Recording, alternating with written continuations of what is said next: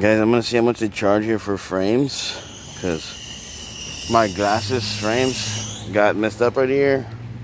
I'm here at Four Eyes, F-O-R-E-Y-E-S, and I'm gonna see how much they charge for frames and stuff like that. So hopefully it's not 50 bucks. Last year I just got these frames and they charged me, not here, it was Herman's Optical. Charged me, Herman's Optical charged me $45. So that was last year, so hopefully this place don't try to rip me off or anything. So I'm looking at about $45 for these frames.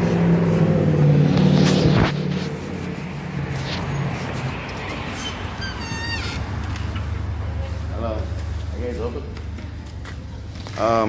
I'm just trying to see if I can get frames.